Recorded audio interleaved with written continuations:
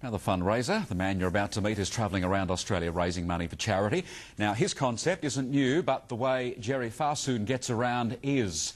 Don't worry about walking, running or riding. Essie Deeves caught up with the motorised parachute man.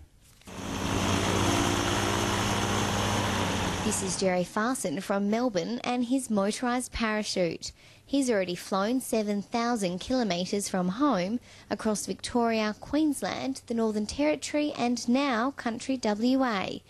Jerry says this is the first trip across Oz using a motorised parachute. No one has ever done anything in terms of cross-country on one of these documented that I'm aware of.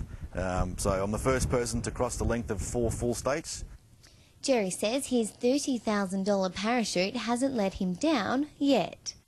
The manufacturer said it wouldn't do it, and it's not the machine, it's the pilot that does it.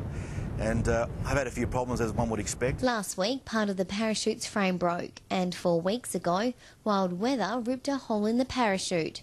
Jerry's travelling across Australia's big brown landscape to promote awareness of mental health issues, particularly for men. Well, essentially I'm flying around Australia, solo and unassisted and self-funded in this little aircraft to raise awareness about depression, with emphasis on suicide prevention. Essie Deeves in Broome for Golden West News. Stick with the car, I think. Friday night.